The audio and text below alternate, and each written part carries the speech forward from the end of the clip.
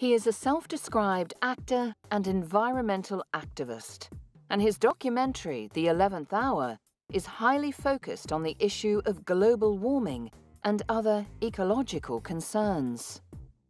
Leonardo DiCaprio has also teamed up with fellow environmental crusader and former Vice President Al Gore to help raise awareness about global warming. The Leonardo DiCaprio Foundation has actively fostered awareness of environmental issues since it was established in 1998. DiCaprio's goal is to secure a sustainable future for our planet. This was to give scientists, great thinkers, professors, people who have devoted their life to this subject matter, a pulpit in which to speak freely and openly about how they viewed the conditions of our planet. And DiCaprio sees his role as an actor the perfect platform for getting environmental issues across.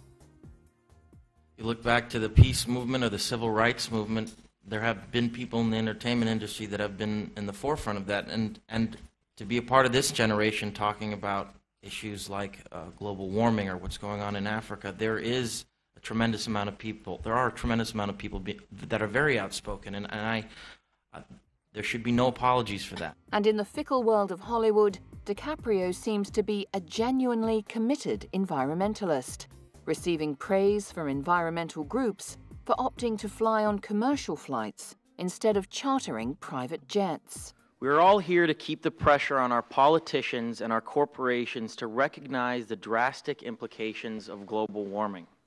The word warming sounds almost inviting. That in a world 20 years from now, we will all be living in a tropical paradise, where the extent of our problems will be pondering which SPF sunscreen to use. But don't be fooled by semantics.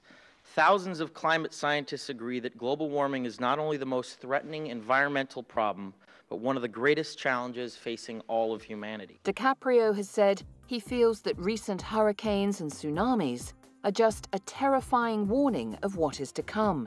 As a Natural Resources Defense Council trustee, he is spreading a message that the world needs cleaner, more sensible energy choices and a simple commitment to environmental stewardship.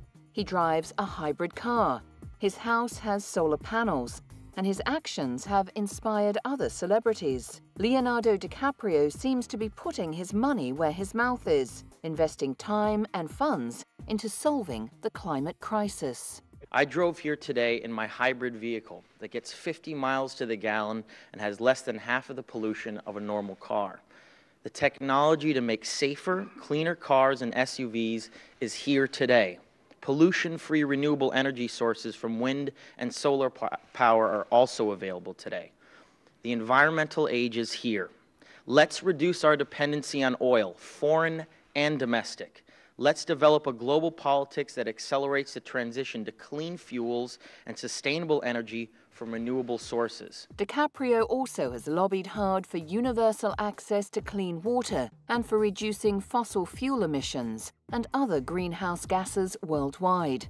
The Hollywood star even sent out a message about global warming at the Cannes Film Festival, controversially warning that human beings face extinction as a result of the environmental crisis. Alongside his acting career, Leonardo DiCaprio has had a lifelong passion for environmental awareness that seems to drive him to invest his fame and fortune towards fostering a sustainable global future. A tireless promoter of green causes and events, Leonardo has said, "It's not just global warming. It's not just a loss of biodiversity.